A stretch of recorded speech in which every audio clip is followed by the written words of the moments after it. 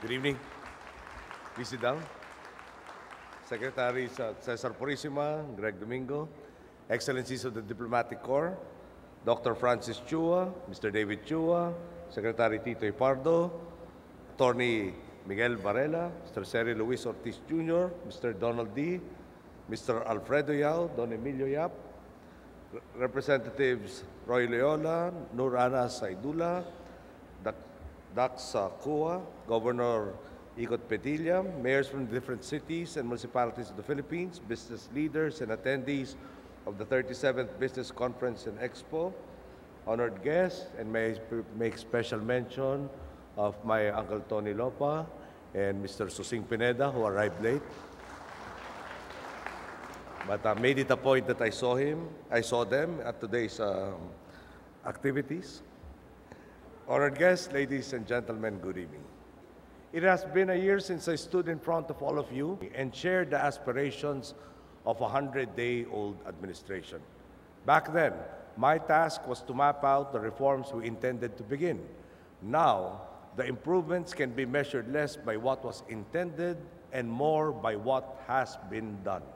In the first year of our administration, I attended a number of inaugurations and groundbreaking ceremonies for new businesses, from power plants to shipyards, from hotels to IT parks. So many businesses setting up shop had me rushing to one inauguration event after another, giving me little time to rest. But I am not complaining. You can tire me more if you want to.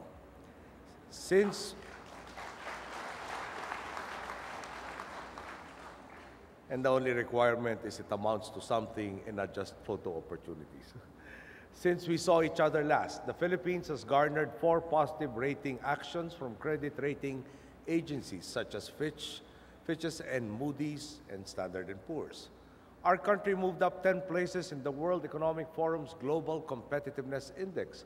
We are now at 75th place from 85th in 2010. Truly, these developments show us that our reforms and our focus on fostering a business climate conducive to growth are indeed taking effect. We are maintaining the momentum we have built from last year. But for the record, while the government has indeed worked hard for this, all of you here are equally deserving of praise and our thanks. That is why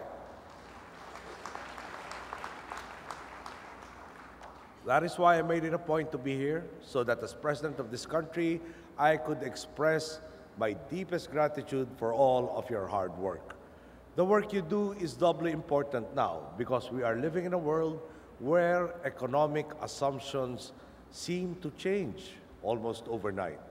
This is a reflection of the uncertainty we are seeing in economies that were once pillars of growth, the European Union, America, or even Japan's. And these things are having an effect on growth all over the world. Even in countries like ours, export growth is slowing down, and remittance growth is down to single digits. There are many of us who feel uncertain, and that is natural. But I am here to tell you that our government is ready to deal with these problems. 15 months of fiscal prudence and taking the necessary steps to ensure that money is spent wisely have given us the wherewithal to decisively address the economic uncertainty we face today. Yesterday, I announced 72 billion pesos in new programs meant to provide stimulus to an economy affected by what's happening overseas. At least 6.5 billion pesos will go to our local government units, who can pick from a menu of vital infrastructure or poverty alleviation projects.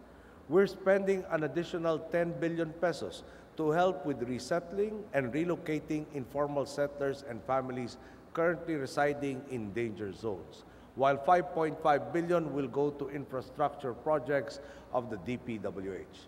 We are also providing an additional 4.5 billion and 1.868 billion pesos to the improvement of the MRT and LRT lines, respectively. I would like to emphasize, however, that we are not doing this merely for growth's sake. We chose initiatives for this stimulus package that are either high-impact or anti-poverty projects that are easy to get to the ground, so that Filipinos can feel the effects immediately. Our people are the ultimate beneficiaries here, and these projects are important because we know that through these, we can take significant steps towards alleviating poverty and addressing the needs of our countrymen. This stimulus program would not have been possible had it not been for prudent spending. Our critics call this underspending. But is it underspending when you save 20% of contract cost on infrastructure projects, as Public Works and Highways Secretary Babe Singson has done? Is it underspending when you restructure your maturities so that you save 26 billion pesos in interest payments in a year? Is it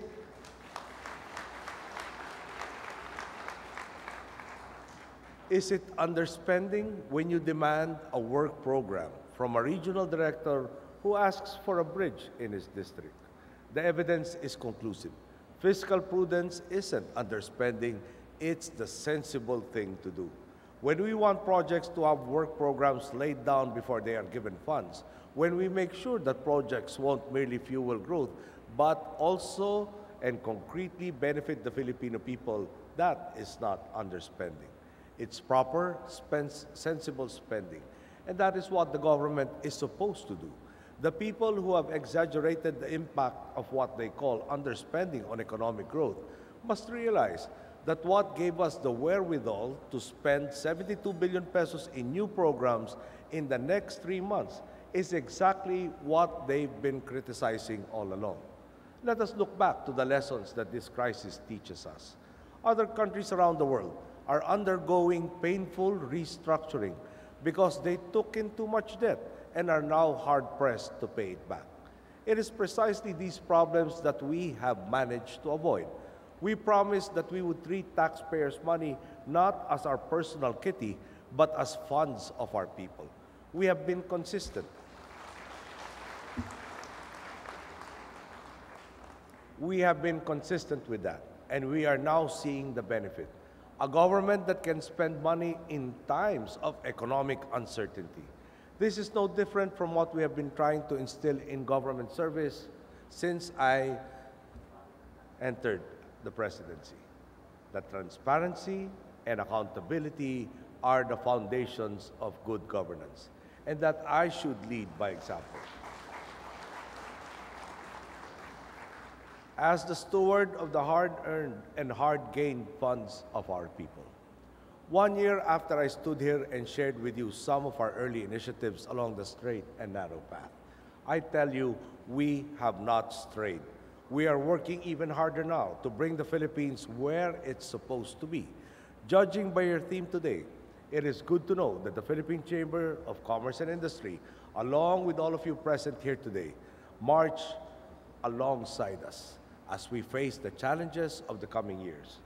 I know there will be times when we will face difficulties, but if we hold strong and continue working to the mutual benefit of your companies and our country, then I know we will succeed in creating a better Philippines, one that we can proudly bequeath to future generations.